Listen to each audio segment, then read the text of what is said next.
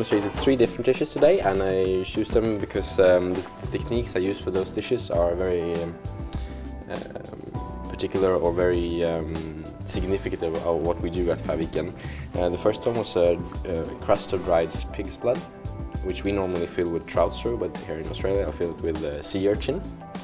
The second one was a dish that at home it would be scallops and moss and juniper branches. And here was Sydney rock oysters just on the grill, slightly heated in the shell, with placed on some burning eucalyptus bush and different pieces of what you can find in the Australian forest, bark and dead leaves and so on.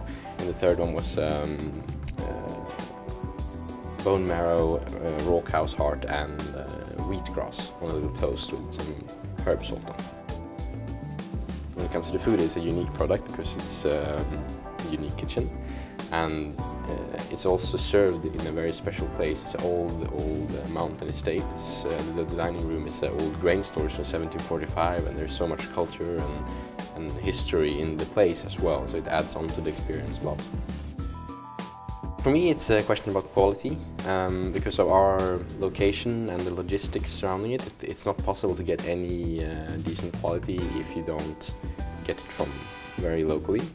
And then the fact that it's good for the environment and that it's often farmed in a sustainable way in our location, that's just bonus, but the key thing is the quality.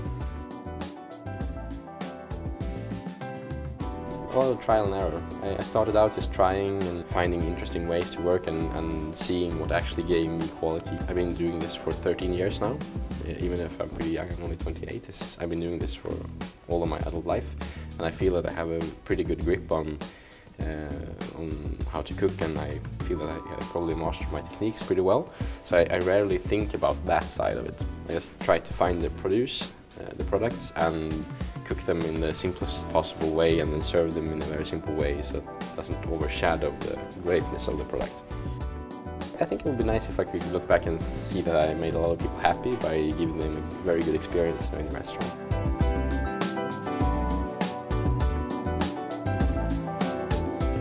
If you have the opportunity to put yourself in a situation that can create as much pleasure for yourself and for your environment as possible, you should make those decisions, make that happen, and that's what I do.